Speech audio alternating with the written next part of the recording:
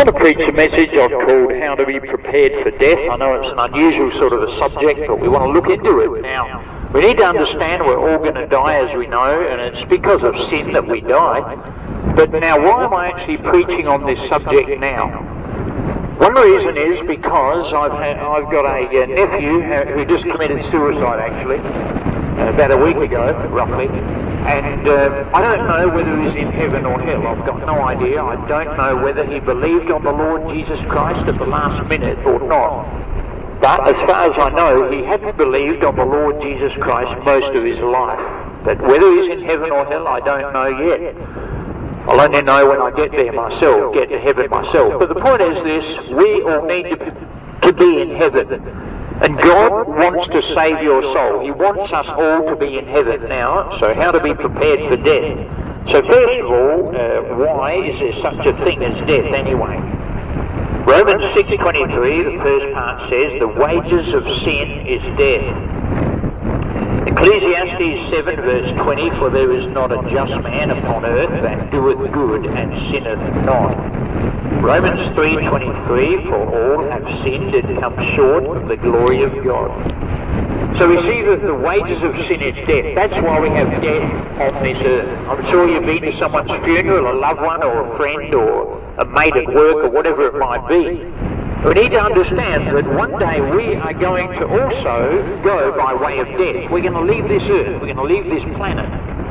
And my concern is this, that you will leave prepared for eternity.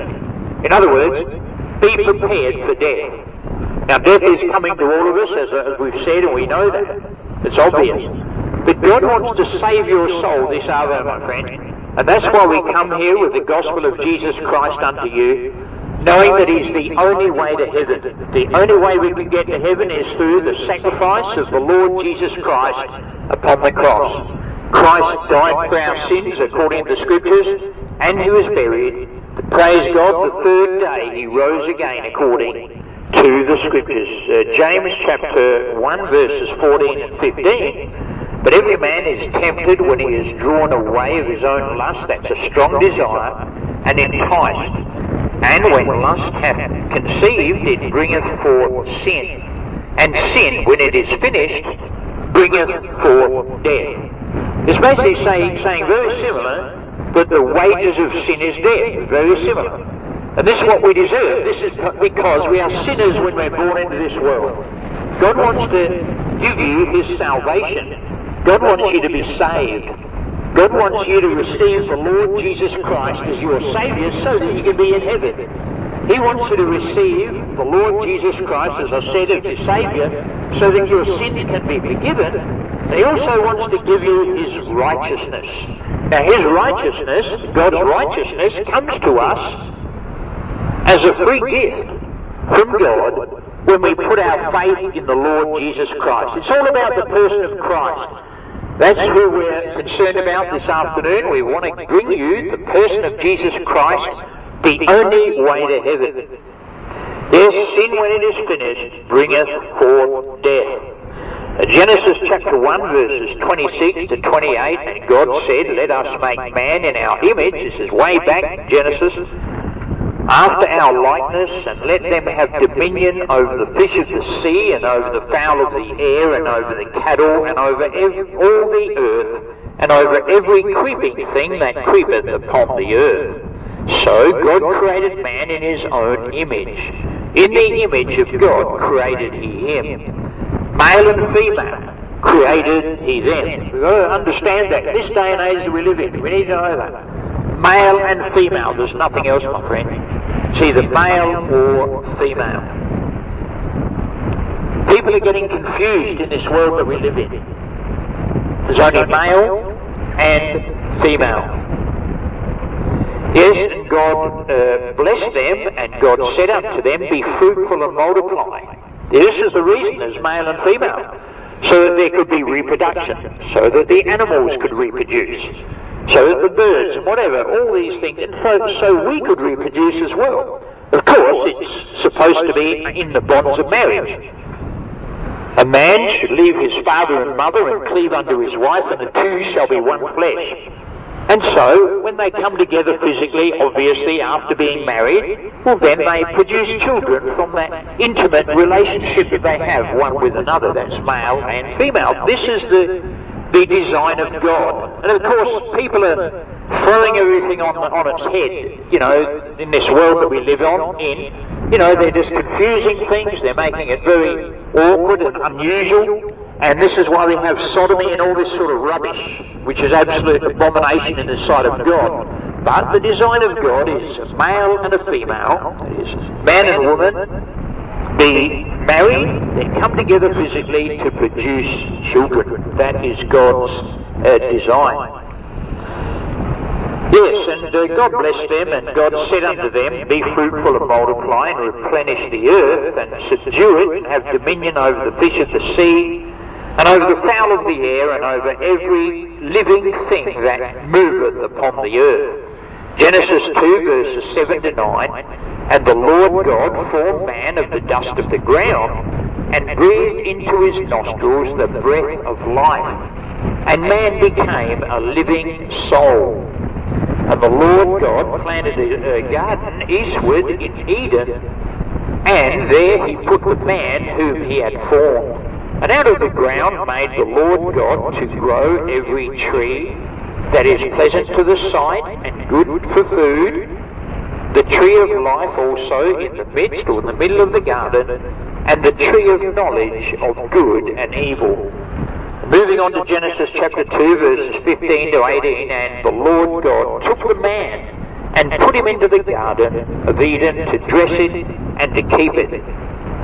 And the Lord God commanded the man, saying, Of every tree of the garden thou mayest freely eat, but of the tree of the knowledge of good and evil thou shalt not eat of it.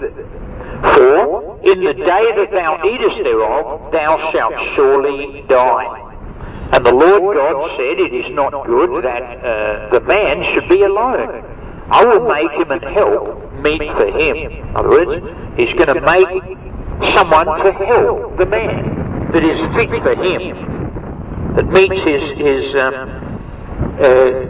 desires and his needs, whatever they might have been. Verses 21 to 25, And the Lord God caused a deep sleep to fall upon Adam, and he slept. So here we see the first operation. And the first operation is actually performed by the Lord God Almighty upon Adam. And the Lord God caused a deep sleep to fall upon Adam, and he slept. And he took one of his ribs and closed up the flesh instead thereof. And the rib which the Lord God had taken from man made he a woman, and brought her unto the man. And Adam said, This is now bone of my bones, and flesh of my flesh. She shall be called woman, because she was taken out of man.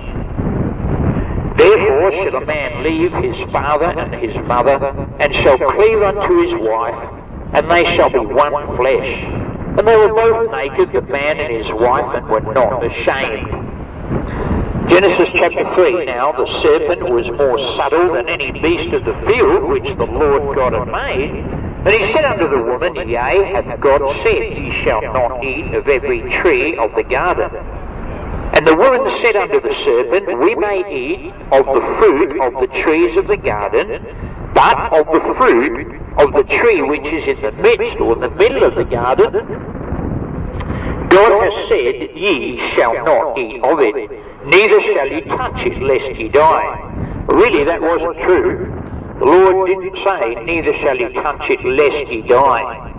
He said, In the day that thou eatest thereof, thou shalt surely die. There was no, haziness about it. The Lord had said this, and of course the devil was trying to twist the word of God. Yes, and the serpent said unto the woman, Ye shall not surely die. So here he tells a flat-out lie. He says, Ye shall not surely die. So he's contradicting what God had said. In the day that thou eatest thereof, thou shalt surely die. So here's the devil. He comes along, and he tells Eve a flat-out lie. ye shall not surely die. And he's been deceiving people ever since. He's very good at deceiving people. I wonder, have you been deceived? Are you still deceived at this point in time? You see, you need to see that the Lord Jesus Christ died on the cross for you. That he bore our sins in his own body on the tree. Christ Jesus came into the world to save sinners. For God doth know that these are the words of the devil, for God doth know that in the day ye eat thereof, then your eyes shall be opened, and ye shall be as gods, knowing good and evil. And when the woman saw that the tree was good for food, and that it was pleasant to the eyes, and a tree to be desired to make one wise, she took of the fruit thereof and did eat, and gave also unto her husband with her. In other words, Eve gave the fruit also to Adam, and they both ate. And they shouldn't have, because the Lord had said, in the day that thou eatest thereof, thou shalt surely die. God had warned them, do not partake of that tree. Do not eat that fruit, or whatever it was, on the tree. But they went ahead and did it. You know, like the wet paint sign. You just touch it just to see if it really is wet. And that's, you know, that's human nature. You know, we have a sinful nature inside of us that causes us to want to sin, go our own way, do our own thing. But at the end of the day, we're going to end up dying and going down to hell. And God does not want you to go down to hell, my friend. And that's why we're here this Arvo, to give you another opportunity of getting right with God and having forgiveness for your sins. Yeah, so it says here, and when the woman saw, yes, we've already had that, sorry, they both ate, and then she took the fruit thereof and did eat, and gave also unto her husband with her, and they knew that they were naked, and they sewed fig leaves, and they sewed fig leaves together. Oh, I got that a bit wrong with my printing. Anyway, and they sewed fig leaves together and made themselves aprons. Now these aprons weren't sufficient to cover their nakedness. And they heard the voice of the Lord God walking in the garden in the cool of the day, and Adam and his wife hid themselves from the presence of the Lord God amongst the trees of the garden. Now this is a mistake. No one can hide from the presence of the Lord.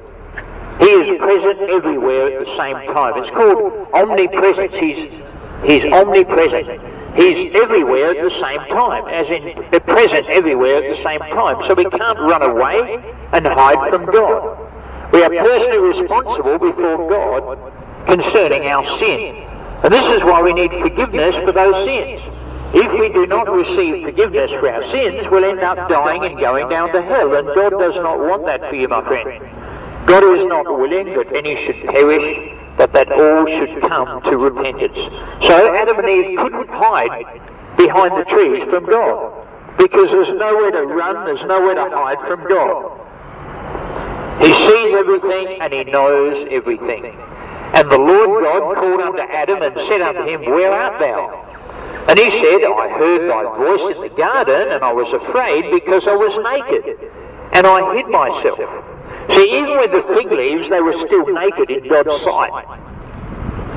And he said, Who told thee that thou wast naked? Hast thou eaten of the tree whereof I commanded thee that thou shouldest not eat?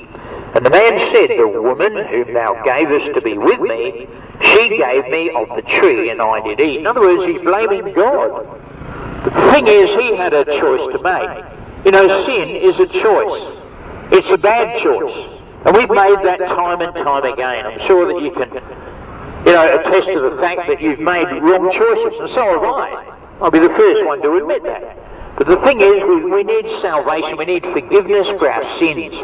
And the only way is through the sacrifice of the Lord Jesus Christ upon the cross. The Christ of God, the chosen one of God. God is anointed. The Father sent the Son to be the Saviour of the world. And He wants to be your Saviour this hour, my friend. Will you come to the Lord Jesus Christ? Will you put your faith alone in Him, the one whom to know is life eternal? Eternal life is not found in a man-made religion. It's found in the person of the Lord Jesus Christ. I think of a man called Simeon. He was in the temple and he lifted up the Lord Jesus Christ when he was a little baby, and he said, Lord, now lettest thou thy servant depart in peace, for mine eyes have seen thy salvation. See, salvation is found in a person. You won't find it in a man-made religion. Man-made religion will take us down to hell, my friend. It doesn't matter how many generations you have followed a certain religion. It will never ever save us. Only Christ can save us. And that's why we preach. When we're gospel preaching, we preach concerning the person of Jesus Christ. He's the only one that really matters. He's the one that you've got to come to know. He's the one that you've got to receive. You see, He came unto His own, and His own received Him not. But as many as received Him, that is the Lord Jesus Christ, to them gave He power to become the sons of God, even to them that believe on His name. Verse 13, and the Lord God said unto the woman, What is this that thou hast done? And the woman said, The serpent beguiled me, and I did eat. In other words, the woman is blaming the devil. Now, we're very good at the blaming game, aren't we? You know, it's everyone's fault but mine. Isn't it about time we owned up to our own sin before God? It's called repentance. It's a change of mind. Simply agree with God, yes, I realise that I am a sinner. And then what you need to do, you need to put your faith in the Lord Jesus Christ to become a child of God, to be saved, to have your sins forgiven. That's what God wants this Arvo, that your sins will be forgiven, my friend. You have a great need of salvation. And the only way that we can be saved is through the Lord Jesus Christ. And the Lord God said unto the serpent, now he's talking to the devil, Because thou hast done this, thou art cursed above all cattle, and above every beast of the field. Upon thy belly shalt thou go, and dust shalt thou eat all the days of thy life. And I will put enmity between thee and the woman. In other words, there's always going to be enemies. And between thy seed and her seed. It shall bruise thy head. Now this is speaking about the Lord Jesus Christ, who would eventually come and be the one that would bruise, or actually it means crush the head of the devil when he was crucified upon the cross. The Lord Jesus Christ has victory over the devil. At the place called Calvary, he won that victory. Of course he was more powerful than him before, anyway, but the thing is, he crushed his head. And it says here, and thou shalt bruise his heel. In other words, in crushing the head of the devil, he actually bruised his heel. So it cost him a lot to do this, to go into the article of death, to go through death that we might live. And of course, he's risen from the dead the third day to give us life, so that you and I can have life in the person of the Lord Jesus Christ, if we put our faith alone in Him. Yes, unto the woman he said, I will greatly multiply thy sorrow and thy conception. In sorrow thou shalt bring forth children. And any woman that's had a child knows that it's pain and suffering when they're about to give birth, or even through the pregnancy, obviously. There's pain, and you get sickness and all sorts of stuff go on because of the changes in your body, because you have another life inside of you.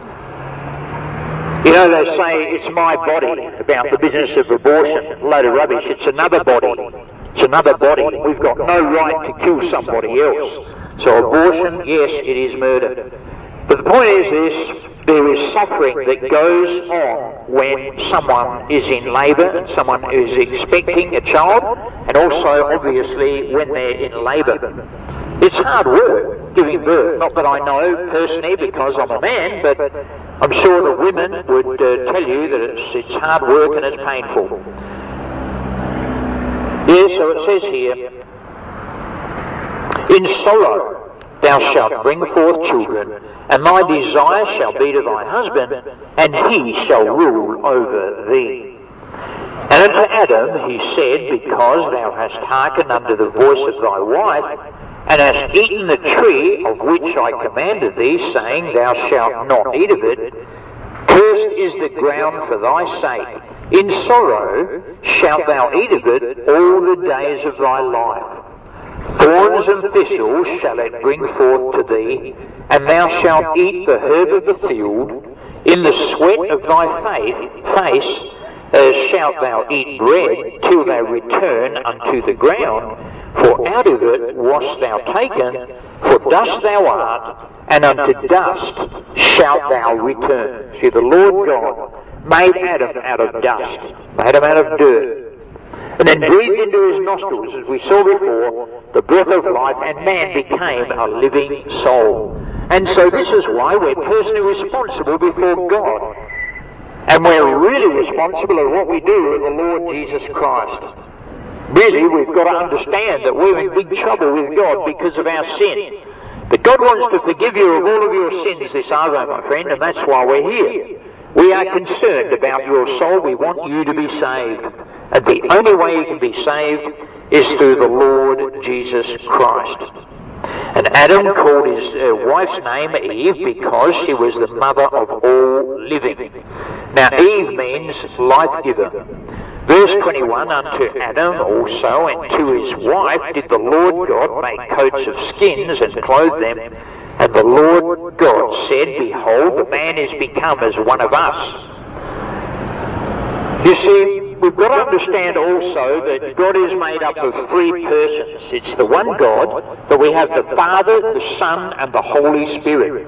And that's why it says in the Bible, the man is become as one of us, because we have the Father, Son, and Holy Spirit. Yes, the man is become as one of us to know good and evil, and now lest he put forth his hand and take also of the tree of life, and eat and live forever, therefore the Lord God sent him forth from the Garden of Eden, to till the ground from whence he was taken. So he drove out the man, and he placed at the east of the Garden of Eden cherubims and a flaming sword which turned every way, to keep the way of the tree of life. See, God didn't want us to live in live for eternity in a sinful way. In terms of, because Adam and Eve had taken of the tree that they shouldn't have partaken of, and then they went into sin. God didn't want us to live or exist forever in that sinful condition. So he barred them from the way of the tree of life. So he didn't want people to exist forever in a sinful condition. And that's why, of course, he sent the Lord Jesus Christ. And he's the one that we bring to you.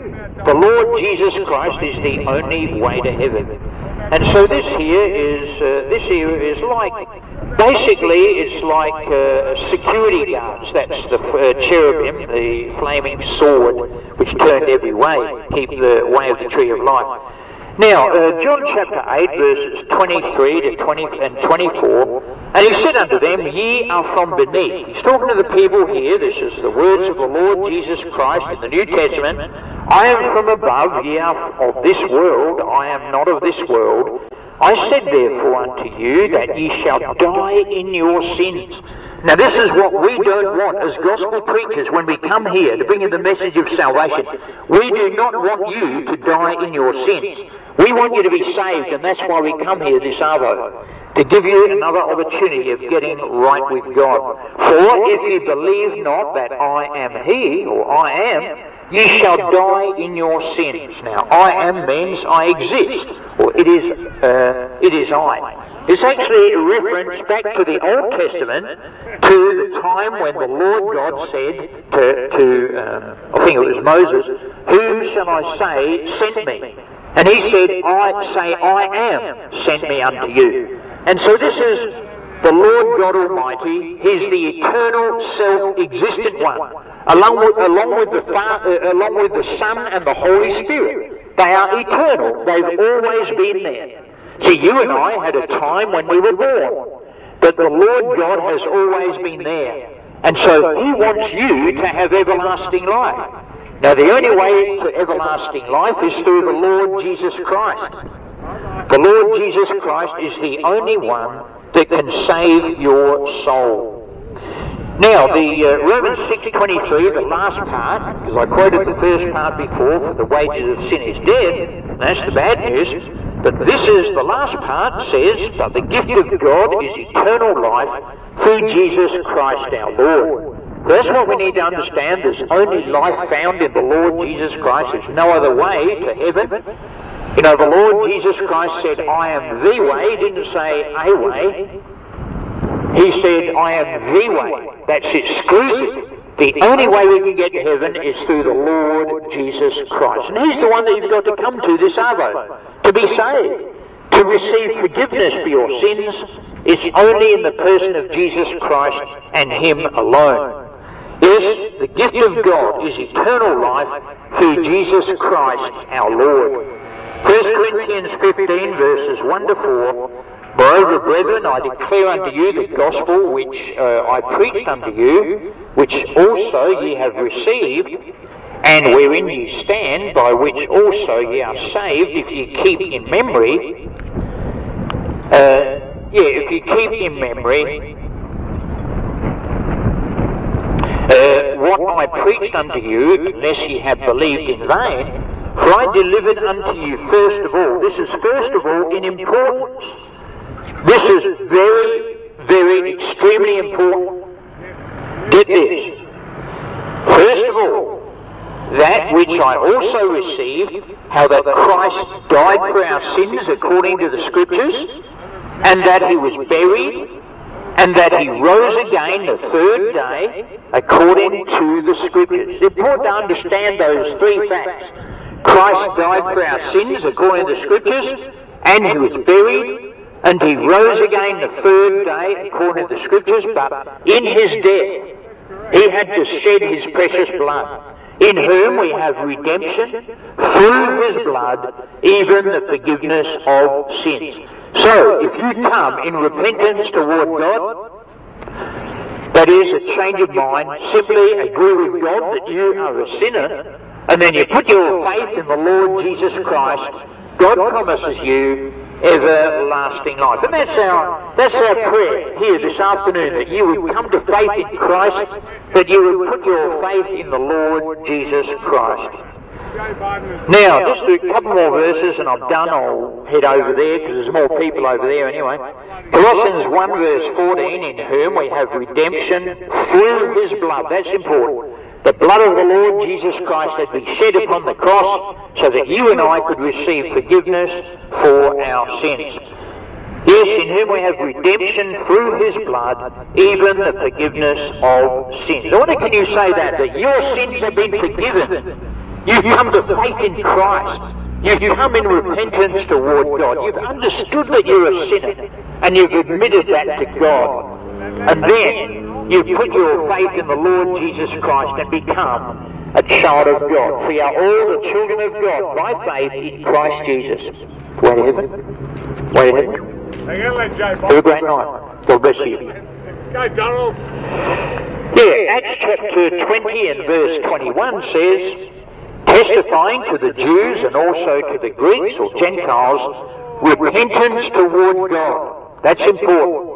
We've got to come and admit that we're a sinner before God, and then faith toward our Lord Jesus Christ. I want to have you put your faith in the Lord Jesus Christ. In other words, are you a child of God? Are you on your way to heaven? Are you still on that broad road that leads down to hell and destruction? God wants to save your soul this hour, my friend. Hope you've understood the message. We're sinners. We're heading down to hell. God does not want that. He sent the Lord Jesus Christ to be crucified for us. He died upon the cross, shed his precious blood, and if you believe upon him, your soul will be saved. Well, thanks for listening. Thanks for watching. I appreciate that. If you're interested in this, look me up. youtube.com/peace by Jesus Christ. God bless you.